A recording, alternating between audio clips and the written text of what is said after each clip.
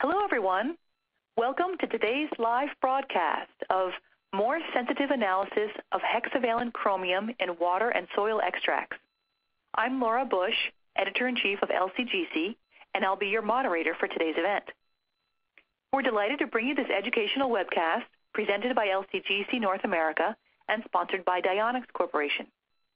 Dionex is a global leader in the manufacture and marketing of chromatography and extraction systems, consumables, and software for chemical analysis. This web seminar is part of an ongoing series to provide solutions for pressing application challenges. We have a few important announcements before we begin. First, this webcast is designed to be interactive, so we hope that you'll participate. After the presentations, we'll have a live Q&A session. And you can submit a question at any time by typing it in the Submit Questions box, which is located in the lower left-hand corner of your browser window. We'll answer as many questions as we can during today's broadcast. If you look under the presentation window, you'll also see a row of buttons that can be very useful. The Enlarge Slides button does just what the name suggests, and you can click it at any time. And the slides will advance automatically during the event. And if you have any technical problems viewing or hearing the presentation, just click the Help button. I would now like to introduce our speakers. Our first speaker today is Kirk Chassenall, who is a Product Applications Manager at the Center of Excellence at Dionex Corporation.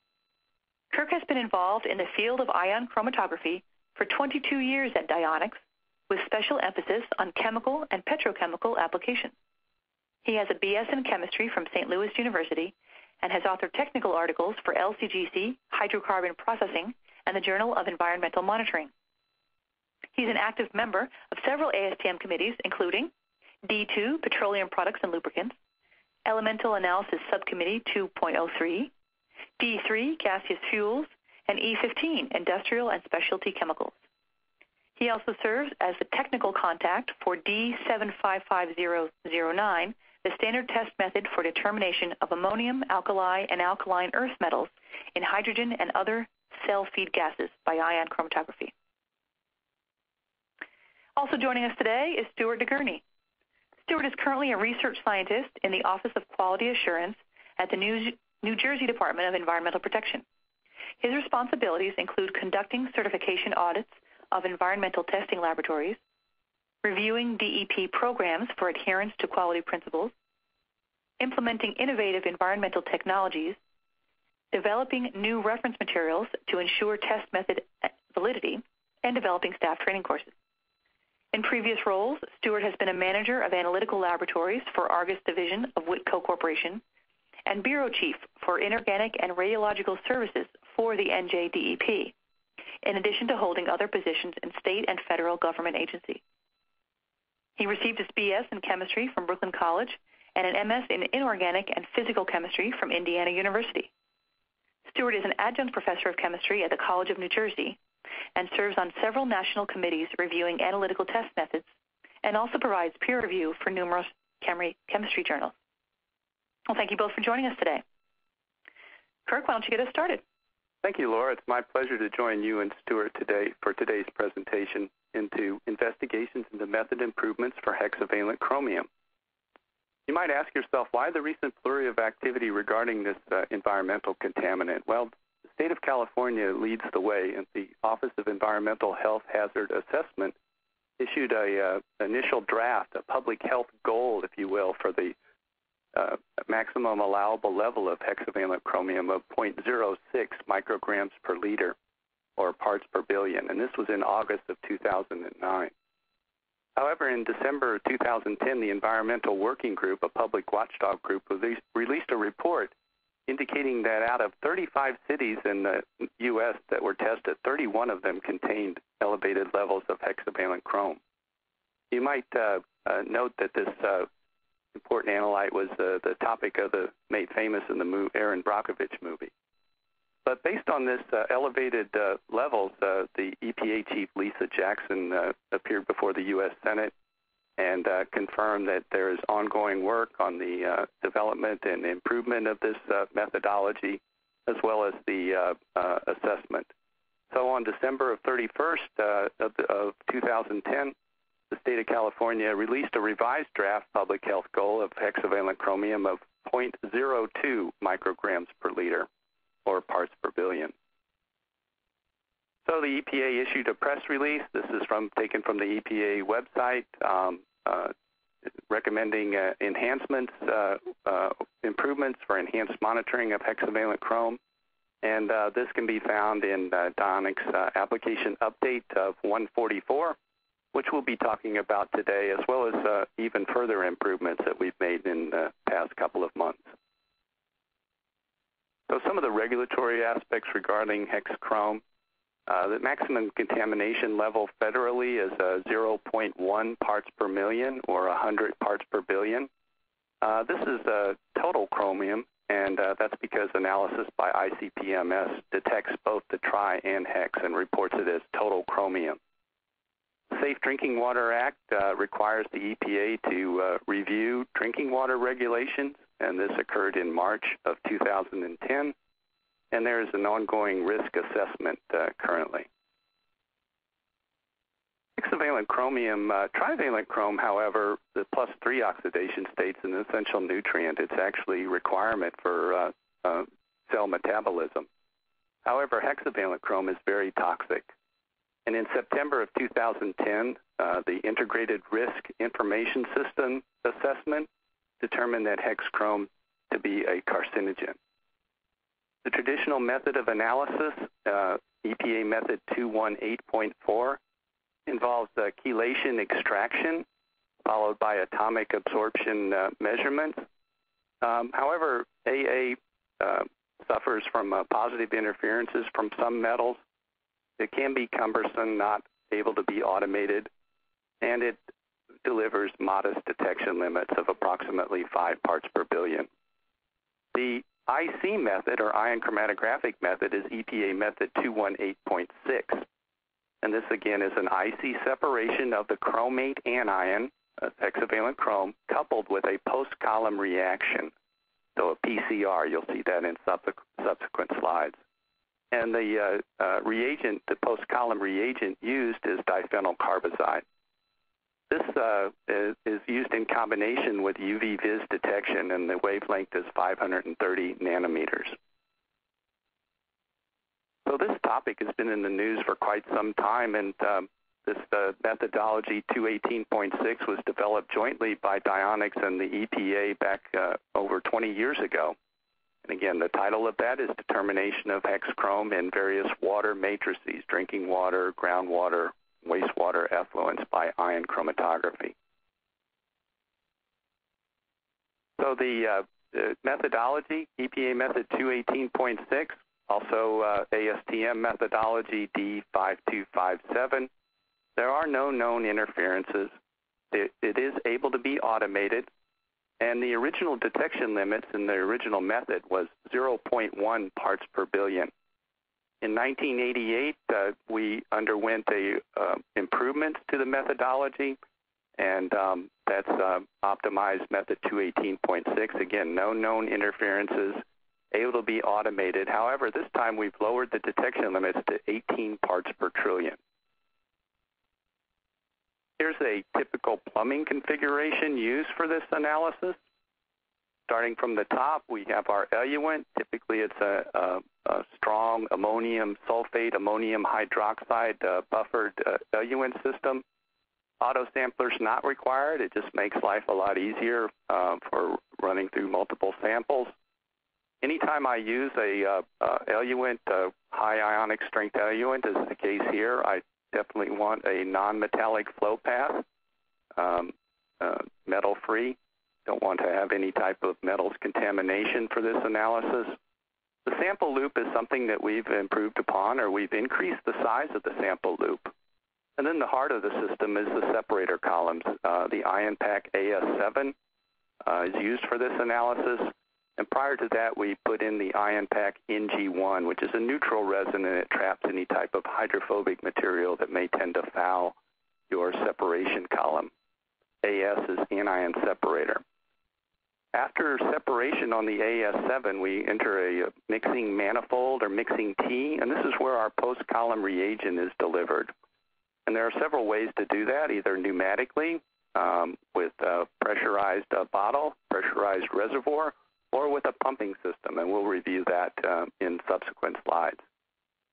After the mixing tea and the post-column reagent, we go through what we call a knitted reaction coil. This provides a tortuous path, if you will, for the color-absorbing complex to form, the diphenyl carbazide and the hexavalent chromium, and then followed by the UV-Vis detector, again set at 530 nanometers. I mentioned the AS7, the anion separator, IonPac AS7. This is a high-capacity anion exchange column. It's used for a variety of different anions, mostly polyvalent species, so very highly charged negative species. It's also able to be used for, it has a high loading capacity, so again, a high-capacity column able to deal with all of the types of matrices that we could find hexavalent chromium in. So consequently, it is useful for hex chrome in high ionic strength waters as well as soil extracts. So some of the modification that we've done, that we did in 1998 and then improved upon this year, we used a lower sulfate buffer to adjust the sample pH. We've increased the size of the sample injected to 1,000 microliters, or 1 mil of sample. We've reduced the eluent flow rates as well as the flow rate of the post-column reagent to allow more time for the color-absorbing complex to form, as well as increase the size of the reaction coil to 750 microliters. Again, longer path, more time, better sensitivity. And that results in a new MDL in reagent water of 0.018 micrograms per liter, which is about 15 times lower than that mentioned in 218.6 that was published in 1991. So Donix has been at the forefront of this technique, or this important methodology for hex chrome. Starting in 1998, the technical note, Tech Note 26, important source of information, as well as various application notes in 2000. You'll find the improvements that I just discussed in Application Update 144 that was published in 2003. So again, lots of information available at the public website.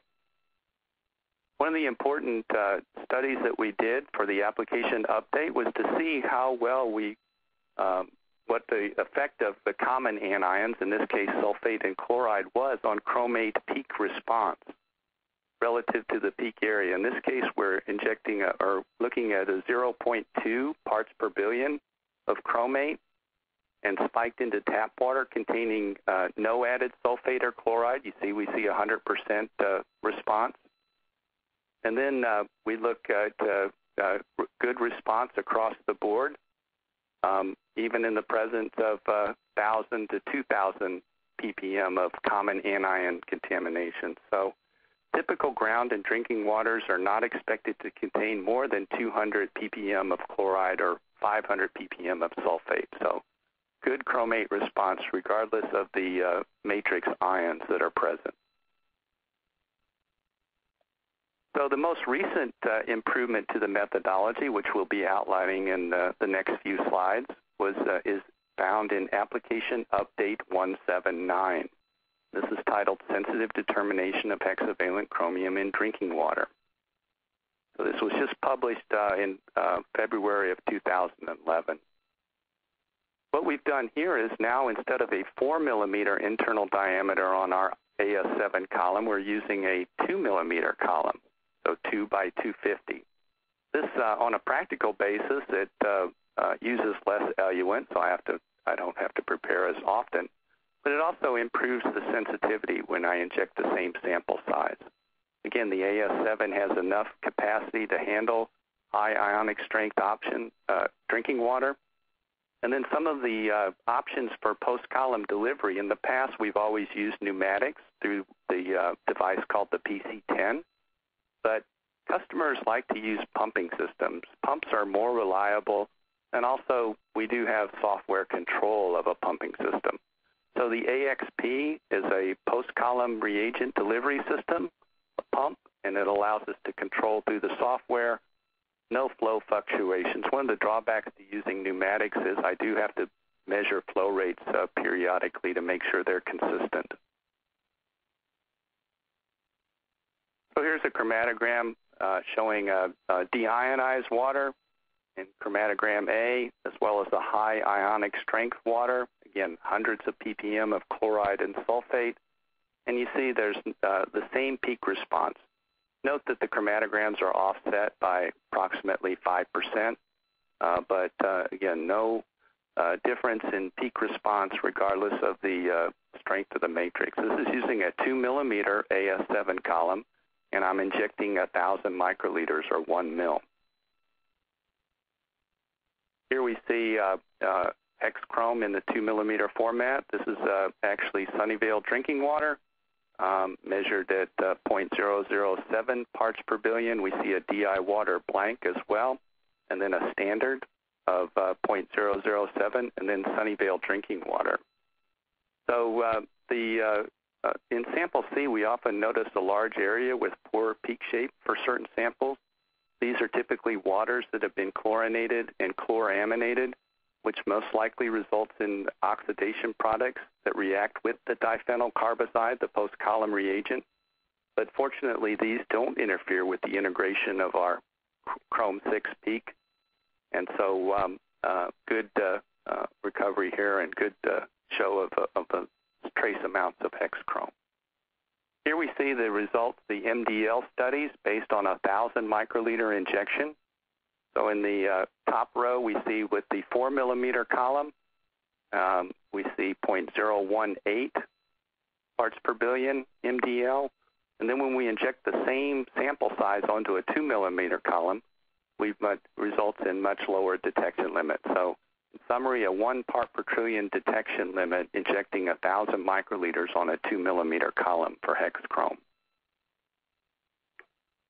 One of the challenges is looking at chromate in soils, and Stuart will address this topic in the following section. So one of the challenges involves extraction. So the extraction is a two-step process. The extraction also removes other anions and metals in the soil sample.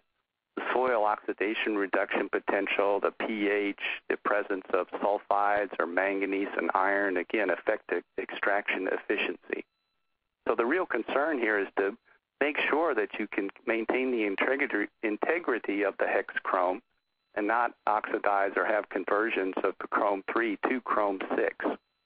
The analysis using EPA 7199 is very similar to the EPA method 218.6, and the accuracy depends on the type on the preservation buffer that's used and the eluents. There's been a proposal to, instead of using ammonium hydroxide, ammonium sulfate as the eluent and pH adjustment system, to use lithium hydroxide. Here we see a chromatogram using the two different eluent systems on an AS7 column. So the longer retention time is a result with the lithium hydroxide because it's a weaker eluent. And the longer the retention time, the wider the peak area, which might compromise our sensitivity. And it also doubles the runtime. So you see with ammonium hydroxide, we have good sensitivity and good elution time. Also, lithium hydroxide, lithium sulfate buffer or eluent system is not a buffer. Lithium hydroxide is not available as a concentrated solution as ammonium hydroxide is. Lithium hydroxide costs roughly 5 times that of comparable sodium hydroxide. And then the lithium sulfate is more expensive. And most importantly, lithium salts are moderately toxic, while sodium and ammonium salts are not. This slide shows our results for the analysis of hex chrome from a NIST soil sample, NIST 2700. The reported concentration of chrome 6 is 550 milligrams per kilogram, which was analyzed by ICP-MS. From our extraction using EPA method 3060A, we got similar 1/3 lower results at around 384 to 389 milligrams per kilogram using EPA 7199 analytical method. So there was virtually no difference in the amounts between the two eluents, either ammonium hydroxide or lithium hydroxide. But we decided to go a step further and do a second extraction on the same soil sample that was extracted previously. Combining the results from these extracts, we show a significant increase to 450 milligrams per kilogram, though still not close to the amount reported. This suggests that the extraction step has limitations in the analysis of hexchrome in soils. So in conclusion, the improvements to EPA method 218.6 as outlined in this presentation are sufficient to meet the proposed MDL as well as the public health goals from the state of California. EPA method 218.6 7199 can also be used for soil samples in addition to water matrices. And the discrepancies with known standards are mainly due to poor extraction efficiencies and also known metals that interfere with the hexchrome extraction. Thank you, and I'll hand it over to Stuart. Thank you, Kirk. So we have a nice segue here to focus for a while on the analyses of hexavalent chromium in soils. The first slide, which I'll show you, which has some maps and a picture, tells a little story. You see the state of New Jersey and a highlight on the right of the areas where about 200 sites of known hexavalent chromium contamination have been found. The reason why the small photo of James Gandolfini as Tony Soprano is superimposed here is that many of these sites in the northern part of New Jersey are were shown on the Sopranos TV series and are actually quite close to many of these chromium-contaminated sites. So a little bit of the history here about hexavalent chromium in New Jersey. It's mostly a soils issue. For most of the 20th century, there were several large chemical companies that produced chromite ore processing residue, which is abbreviated COPRA, and a lot of this was land applied all throughout those areas in northern New Jersey that was shown on the previous maps. Hexavalent chromium, as Kirk has mentioned, is a carcinogen and has been reported to cause both GI cancers and gastroenterological cancers as well as lung cancers. And these are elevated in areas in residents that live close to these contaminated sites. The department, in addition to working with EPA, has been active in trying to remediate these sites for several decades. And this is a complicated process, both scientifically, legally, and in every other way. The important thing to note here for the purposes of this discussion is that the cleanup standard for hexavalent chromium in soil is currently set at 20 parts per million. And just keep that number in mind as we go forward. So Kirk mentioned the issue about hexavalent chromium in soil and why it's an issue, and really is a more complicated issue than the analysis of hexavalent chromium in drinking water, primarily because you can have both oxidation and reduction depending upon the pH and the potential of the soil. So at high potential and high pH, as this chart shows, we're going to have primarily the hexavalent form. At low pH, low potential, the trivalent form, where you have areas close to the border, as shown by that dashed line through the middle of this graph, you can have both oxidation and or reduction occurring, and that happens for many soils. If you have hexavalent chromium that's oxidized, you won't see it, or you'll see more of it. Rather, if you have hexavalent chromium there is reduced, you won't see as much as being measured.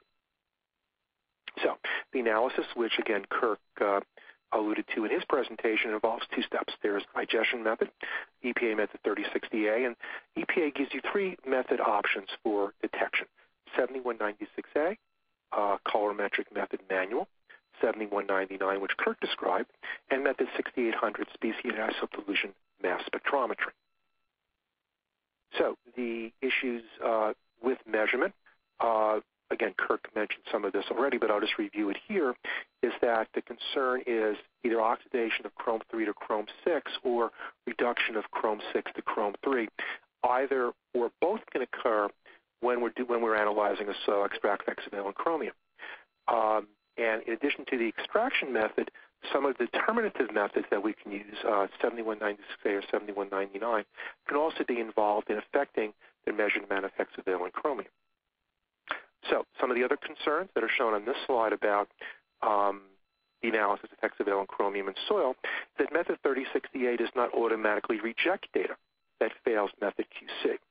This is perhaps unique in many EPA methods, but you can actually use data for regulatory purposes that fails method QC. What do you do with a value that has a low spike, which suggests we may be under-measuring hexavalent chromium in soil? How do you know that a given sample, which may vary in composition from another sample, how do you know that the sample that spiked is representative of all the samples in your sample batch? And can you achieve whatever the reporting limit is necessary for your project objectives? So for the determinative methods, each of them has issues. Method 7196A, a colorimetric method using diphenyl carbazide derivatization, is rather time-consuming and has a relatively high reporting limit. Method 7199, which Kirk spoke about, has better reporting limits. However, it cannot adjust for species interconversion, so that either in the digestion or the measurement phase, if we have chromium-3 oxidizing or hexavalent chromium reducing, we can't adjust for that. Method 6800, speciate isotope dilution mass spectrometry, can do that if the species interconversion is less than 80%. Unfortunately, it's a very expensive method to perform due to the fact that it requires isotopically labeled standards, and there is limited commercial availability in the laboratory community at present. So one of the issues that was faced by the community in looking at how do we quality assure hexavalent chromium measurements in soils was to have a standard. And this was an issue that we addressed in collaboration with National Institute of Standards and Technology, the U.S. Geological Survey, EPA, and Rutgers University. The design objective was to prepare one or more reference materials that would have a known concentration by various analytical techniques in a real sample. The samples that we chose were collected at Liberty State Park, and they were homogenized at USGS, and then we conducted an intercomparison to try to quantify the hexavalent chromium that was in those samples. So here was the actual sample site. This is actually some photos taken during the sample collection phase, and this site is near the Interpretive Center at Liberty State Park. And as a New York native and a New Jersey resident, I can tell you that the best view of the Statue of Liberty, which is shown at the top, is actually from the New Jersey side. And that's a photo taken on a hazy November day when we actually collected these samples. Lower left, we see the project team, Rachel Ellis, my colleague at the New Jersey DEP, and in the center, Bruce McDonald, and to the right, Steve Long of NIST. You can actually see in the far right the actual sample excavation. Those bright reddish areas are actually outcroppings of the culprit material, the areas with high values of hexavalent chromium. Intercomparison had two phases, one to establish homogeneity of the sample, and then to actually quantify the results. And you can see the data is pretty similar. We have data, all the digestions were done by 3068, and we have separate data for 7196A, 7199, and 1600 measurements. NIST did their own independent SIDMS measurements, species isotope dilution mass spectrometry measurements. You can see here, as Kirk alluded to earlier, that there's a significant difference between the measured values by both 7196A and 7199 and 6800. NIST has certified this material, NIST SRM 2701, as at 551 ppm of hexavalent chromium in that soil.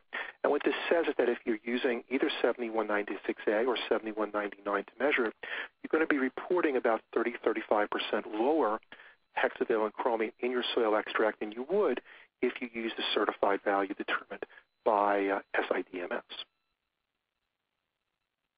So the certificate, this is a copy of the certificate for the SRM, and I want to point you to the total chrome value, which was done here by X-ray fluorescence and neutron activation analyses. So that's going to become important in addressing some of the concerns that Kirk raised earlier about, are we actually measuring all the hexavalent chromium in the sample?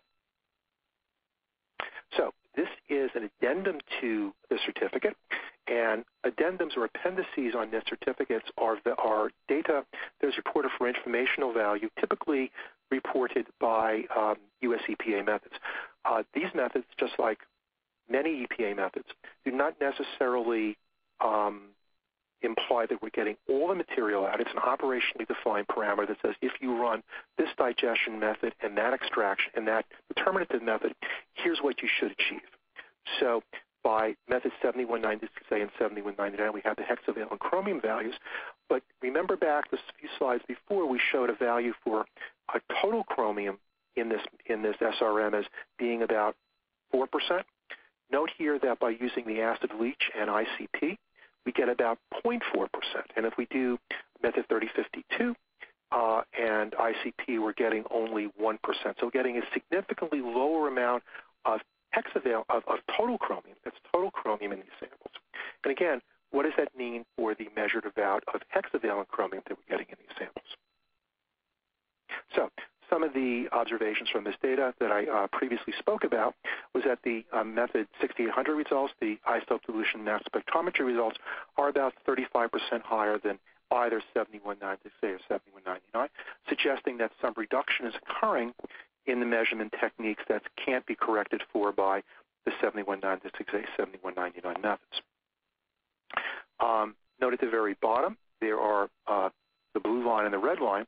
We're only getting less than 10% of the total chromium removed by 3050 and ICP, and only about 20% by 3052 ICP. So what does that mean for 3060A? Does it get all the chromium, hexavalent chromium out of the sample? Are we actually measuring all the hexavalent chromium that's in that sample?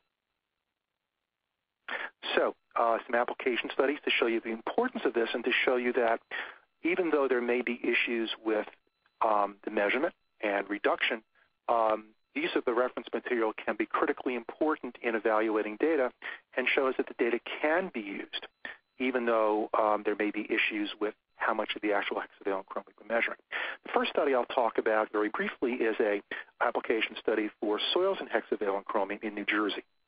And this was triggered by a risk assessment study which showed that rather than the 20 part per million standard, which I mentioned at the beginning of my presentation, that the actual health level that would need to be done for cleanups may actually be closer to 1 part per million, which is a significant difference, going from 20 to 1. So the department decided we needed to come up with a background to see is 1 part per million in soil for hexavalent chromium, is that above or below what a background soil might be relative to what a contaminated soil might be. So we decided to collect the number of soils around the state, analyze them for hexavalent chromium, and we did that by both the method pair 3060A 7199 and also the method pair 3060A 6800. And the addition to this study was that we decided to use the reference material as a QA, separate QA material, which I'll show you in a moment. So here's the data. So if you use the method QC, we get almost 100% recovery of the soluble and insoluble spikes by method 7199. However, if we take a look at what we get if we use 25 milligrams of the SRM and dilute it to 2.5 grams of soil, essentially make a 1 to 100 dilution, we only get back about 60% of what we should have added. Again, this is suggestive of the fact that the soil matrix is reducing some of the hexavalent chromium in the SRM and is making it not available for measurement by 7199. However, if you look at the 6800 column, what we see is that if we're able to correct for this oxidation reduction effect, we can get almost 100% of the true value in this material by use of IDMS. So some of the important conclusions from this particular study, from the QA part of it, which is still, and she mentioned this study is still an internal review, is that while method 6800 can provide the correction for the reduction, we can use the NIST appendix values to assess data quality by the 7196A or 7199 data sets. Again, what we have here is the ability to use the appendix values and compare the measured values of those appendix values rather to the certified value. And this is an important observation that is only available if you're able to use the reference material as part of your quality assurance for your project detail. A separate study was done where we tested the ability of laboratories to measure hexavalent chromium in soil and found that most could achieve very reliably at the 0.5 ppm level, which is comforting because the cleanup standard at some point might have to go as low as 1. Second application study, to give you a non-New Jersey example, was a study that was done in Missouri. There was a tannery that disposed of some tannery waste material, supposedly as fertilizer. Unfortunately, it was contaminated with hexavalent chromium. This study was done using method 7199 and used the NIST SRM for QC. And it should be mentioned that as part of method 7199, the use of a reference material as QC is required for every sample delivery group. Here we see some of the data. This is courtesy of my colleagues at the Missouri DNR. Again, they saw that for the NIST SRM, they're only getting about 70% of the certified value back as a spike. Again, that doesn't mean the data is not usable. What it means is that you need to use the appendix values to quality assure your data and adjust for them or consider them in your data evaluations, rather than using the certified value, again, which is done by isotope dilution mass spectrometry, which can correct for interconversion, whereas 7199 cannot. You see here there was a strong correlation between total organic carbon and the recovery of the spike, and this is believed to be a factor in one of the mechanisms which would cause hexavalent chromium to reduce trivalent. So one of the other things that we did here as to prepare a suite of quality assurance tools was to prepare a lower level hexavalent chromium standard. 550 part per million is a high level for most people. Most soils that are analyzed hexavalent chromium are considerably lower than that. So what we did was prepare a 1:40 dilution of the SRM 2701, called it 2700, and conducted the same sort of intercomparison that was done for the parent material to analyze the composition. Here you can see some of the data. Interestingly, the data shows that, again, we see about 35 to 40% lower values for the 7190 to say 7199 data as compared to the isotope dilution mass spectrometry data. All the stoichiometry is confirmed, both for total and hexavalent chromium. Everything seems to work, and and so the native courses of hexavalent chromium seem to be unaffected neither by dilution or by mixing to prepare this material. The comparisons here are eerily similar to what we saw for 2701. So this gives us a second material that's available for lower level work, lower level concentrations of soils for hexavalent chromium where those are appropriate. So we get back to the original question. What about the efficiency of digestion? What Kirk showed in his presentation was subsequent multiple extractions, one extraction after the other, would get more and more chromium out, which again is very suggestive of the fact that the original extraction might not remove all the hexavalent chromium in the soil. But how can we actually prove that? Well, one of the ways we can do this is by using a non-invasive measurement technique, a non-extraction-based measurement technique. And one of our options here is Zanes. And this is the work of Julian Malbert at NIST, which looked at the extraction efficiency of various materials, including the culprit material upon which NIST 2701 is based, to see exactly what's happening with the extraction efficiency of hexavalent chromium in soil. Zanes, for those who are unfamiliar with the technique, is an acronym for X-ray absorption near-edge structure, and it involves a cyclotron to produce X-rays at high energy impact, and this is obviously not something that can be done in a routine commercial laboratory. This will never be a certified analytical method, but as a diagnostic tool or as an investigatory tool, it's certainly very, very important. And this is a very short summary of Dr. Malbert's excellent work. Let me walk you through this. What he did here was take the data for the SRM 2701 done by extraction, and the certified values are 550 parts per million of hexavalent chromium and a total chromium concentration of 4.26%. So therefore, based upon that data by extraction, hexavalent chromium represents about 1.3% of the total chromium in the sample simply by doing a simple division. The analysis that he conducted of the culprit material shows that there should be about 9% of hexavalent chromium in this material.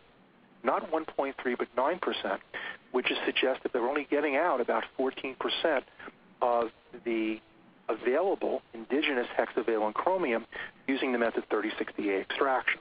When this method was applied to other types of soils, other types of materials, much different and indeed better hexavalent chromium recoveries were found. So this low recovery, this 14% recovery, is not illustrative of every soil type or every sample type, but certainly for the type of sample we're dealing here, copra, in a New Jersey soil, it reflects the fact that we, again, may not be getting out all the hexavalent chromium that's there. And remember back to the discussion we had earlier about total chromium. We only got between 10 and 20% of the total chromium out. Here we're suggesting we're only getting out about 14% of the hexavalent.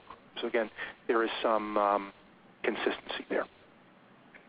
So in conclusion, I think we can say fairly confidently that analysis of hexavalent chromium for soils is a little bit more complicated than that for waters. We do have some issues involving both the extraction techniques and as well as the determinative techniques in terms of measuring hexavalent chromium.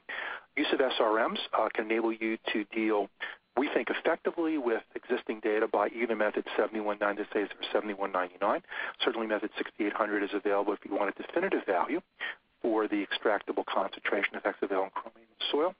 And I think this offers us some additional information that can be useful in helping us to interpret this important analytical assay. So with that, I'll conclude our remarks and turn the session back over to Laura. Well, thank you very much. Thank you both for those informative presentations. Before we get started with the Q&A session, I just want to remind the audience how to submit questions. All you have to do is type your questions in the small text box, which is located in the lower left-hand side of your screen, and then click Submit. We'll answer as many questions as we can. All right, so let me pull up my questions here, and let's see our first question. So this viewer wants to know, what is the proper way of using the mixing tea? I've seen it used so many different ways. Kirk, do you want to handle that one? Of course. Thank you, Laura.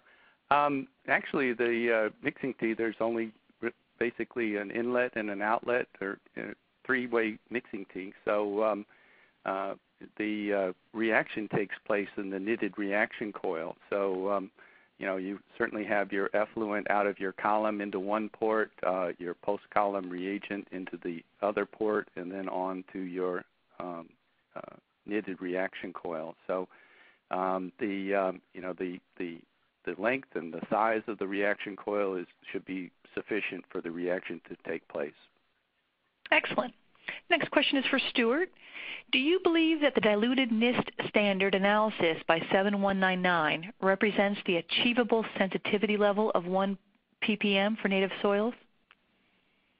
Well, I think some of the data in one of the slides shows that we actually did a study where we spiked a known amount of hexavalent chromium using the SRM to some background soil, and we're able to quantify quite accurately at about half the value, about 0.5 ppm. So 1 ppm in soil is achievable, probably considerably lower than that. Okay. Another question for you. What is the MDL for chromium-6 on an ICP-MS? Can you repeat that question again? Yes. What is the MDL for chromium-6 on an ICP-MS? Well, again, keep in mind that ICP-MS traditionally is a total metals measurement technology, so that we don't specifically look at hexavalent chromium per se by ICP-MS. If we're looking at total chromium by ICP-MS, typically 0.1 ppm or even lower is achievable. A lot of it depends upon the cleanliness of the room and other reagent issues, but certainly 0.1 ppm for total chromium would be achievable by ICP-MS. Okay. Kirk, this is for you. Can I use the same method for drinking water samples or soil extracts? Yes, of course. You can use the same IC method. The analysis method can be the same. Okay. And why is a 2 millimeter system more sensitive than a 4 millimeter configuration? Actually, it's because we're actually putting more mass on column. 1,000 microliter sample loop injected onto a 2 millimeter column is equivalent to a 4,000 microliter injection valve injected onto a 4 millimeter. So we're just putting more analyte, more mass on a column. Okay. Next one is for Stuart. What do you do with soils data that shows that method 7199 is only measuring about 70% of the available hexavalent chromium? Well, the short answer is you use it. The QA criteria of method 3060A ask you to examine the QC data that's done. If the values of the spikes in method 3060A are lower than 75%, they ask you to redo the batch. But if those values are lower, what you do is report the data and use it. I think the important thing for my presentation is that, again, if you're using a reference material that has a certified value and a reference value, and the reference values are indeed showing lower recoverable hexavalent chromium concentrations, you can then help use those data to interpret your results if it's necessary. Now, you have situations where this may not even be an issue. Let me give you an example, if I may. Let's say you have a cleanup standard, let's say it's currently, as it is in New Jersey, of 20 parts per million. And let's say, for example, that you're measuring hexavalent chromium in your sample, and you get 100 parts per million by method 7199. Well, if your data is going to be lower by 30%, that value might be less than what's actually there by extraction. It really doesn't matter if it's 30% lower. It's still well above your standard. Similarly, if your cleanup standard is 20 and you're measuring 1 or 2 ppm, again, the fact that you're 30% lower probably doesn't affect your regulatory decision. This really only plays into the very limited number of situations where you're at the margins, where you're close to the cleanup standard, where having the data from the SRM, having that reference value, could be important to help you interpret the data. Okay, very good. Another question, also for Stuart. As a specialist in inorganic chemistry, do you think the future of hexavalent chromium analysis is with EPA method 218.6 and EPA 6800? Well, I think the issue really is that both methods, both 7199 and 6800, are useful. I think method 6800 certainly as a definitive analytical tool has a very important place in helping laboratories and regulators analyze data. I think the real issue is what we do about the extraction technique, about 3060A. EPA has struggled with this before. Originally, method 3060 back in the 90s was withdrawn and replaced by 3060A. I don't think anyone in the regulatory community is particularly enamored of it, thinks that it works perfectly, and certainly some of the data by Dr. Malbert suggests that there may be issues with Cooper-type samples. But until we have a replacement for it, until we have an option, again, these are all operationally defined analyses, and the way we're dealing with these issues is by EPA-approved methods, and method 3060A is the extraction method, and method 7199 or 218.6 and 6800 are the ways we would make a determination of what's in the extract. Very good. Here's a question for Kirk. Do you have to guard samples from oxidation or reduction before testing? And for example, do you add reagents for shipping or refrigeration or light? Of course, you have to stabilize the samples, and that's typically done with a pH adjustment using the eluent system or the buffer system. It's always good practice to keep your samples refrigerated as well as to protect from light. Very good. For Stuart, depending on the pH, chromium-3 can be oxidized to chromium-6. How do you evaluate the kinetics of oxidation? I have no idea. I could certainly design an experiment to do that, but the issue is really what's in the specific soil you're talking about. And if we've learned anything for having studied hexavalent chromium in soil extracts for years, it's each soil is a little bit different depending upon what else is in the soil beyond the hexavalent chromium can make a big difference. So the kinetics of the oxidation and reduction is is a complex process that probably deserves a separate study. I just wanted to speak a little bit about the previous question that Kirk addressed very well. I know that EPA is currently looking at holding time issues involving hexavalent chromium analysis and to do some studies along those lines. So there should be some guidance from EPA on those issues out in the hopefully the not too distant future. Very good. Another question for you. Is XRF emerging as a useful, inexpensive analytical tool that can replace ICP-MS? That is a very good question. Actually, the Missouri study that I spoke about briefly, and again, this is certainly not my work, but EPA did a lot of work with the state of Missouri and actually characterized the chromium contamination largely using X-ray fluorescence. So it definitely has a place. And one of the sort of misgivings I have as someone who spends a lot of time with metals analyses is that from an environmental perspective, X-ray fluorescence really isn't used a lot. It's mostly, digestion and measurement by things like ICP or ICP-MS for total metals. I think X-ray fluorescence has a big place, particularly in characterizing soil sites, and I really wish it was used more. Very good. Another question for you. This one's kind of long, but the EPA has included language in method 3050B that indicates that even though the results of the digestion are not truly total, they represent the concentrations that are significant in the environment. Is it likely that EPA will make a similar statement regarding method 3060A? Well, I think that question probably is better addressed to the EPA than to me. So I'll kind of beg off on that one a little bit. But again, I think the point to be made here, and I think it's an important one if as a take-home message, is that, no EPA method purports to measure total concentrations. They're all, and the term I like to use a lot is operationally defined. It's whatever the method removes from the sample that applies to hexavalent chromium, and it applies to metals in general. It applies certainly to organics as well. So it's not limited to this subject of this talk today. So if the question is how much is truly in the sample, that's a very different question than what does the EPA method tell you about what's in the sample. And the art form of interpreting data is making the connection between those two subjects. Okay, another question going back to different kinds of methods.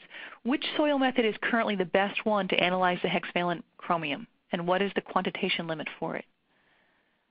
Is that to me? Yes. I'm sorry, repeat that question one more time. Sure. What soil method is currently the best to analyze hexavalent chromium, and what's the quantitation limit for that method? Well, again, we spoke a little bit about the quantitation limit for method 7199, which is certainly 0.5 is a reasonable limit. It certainly has been demonstrated you can work there.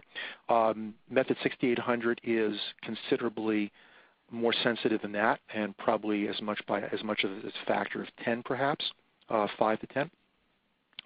The issue with method 6800, though, is that in our certification program in New Jersey, we only have one certified laboratory for method 6800, and the cost, because they use isotopic standards, the cost for that analysis is between $500 and $1,000 per sample, whereas the cost for method 7199 commercially might be 1/10 of that. So again, you have to weigh your options here, and certainly for routine analysis, method 7199 is perfectly acceptable. Again, there are issues with recoveries and quantitation, which I spoke about at some length. But again, using the reference material enables you to make some sound judgments about what data you're getting out of your analysis, and can help you move forward expeditiously and make appropriate regulatory judgments. Very good. There's a question for Kirk, just sort of a question about terminology. This user points out the use of the abbreviation PCR. PCR is also used as an abbreviation for polymer chain reactions. Could a different abbreviation be used here? I suppose so, but yeah, postcolumn reaction is what we refer to it as. I'm not sure a lot of DNA chemists are interested in hexchrome, but very good. A question back to Stuart. In what way can 3060A be improved? Oh, gee. What a question. we have struggled with that in New Jersey. We've had research contracts. Some of the best minds in the country, Brian Buckley at Rutgers, who's a colleague of ours, has looked at this, and other people in the industry have looked at this. And frankly, if there was a better mousetrap here, we would use it, present it to EPA and ditch 3060A and get something better. There really isn't anything better out there. The ability to quantitatively extract hexavalent chromium from a variety of soils, to do so completely and maintain the indigenous oxidation state, is a very, very, very challenging assay. And I know people are working on it now, and hopefully there'll be some success in the future, but we have what we have, and we need to deal with what we have. So I wish there was a better answer than that, but that's the best I can do for the moment. Very good. Question for Kirk. Is the instrument commercially available for the measurement of chromium-6 down to a detection limit of 0.02 parts per billion or lower in drinking water? Yes, virtually any of our IC systems, except for the ICS 900, can achieve that. And if you look in application update 179, we did use a ICS 2100. So short answer is yes, the instrument is available. Very good. All right, well, I think we're out of time now, so we're going to have to wrap it up. Well, I thank you both for your insights. And I want to thank the audience for their interesting questions and for their participation in today's event. And I'd like to thank our sponsor, Dionex Corporation, for making today's educational webcast possible. Please note that this webcast will be available for on-demand viewing through May of next year, and you'll receive an email from LCGC North America alerting you when the webcast is available for replay. We ask that you forward that announcement to your colleagues who may have missed today's live event. We'll see you next time. Goodbye.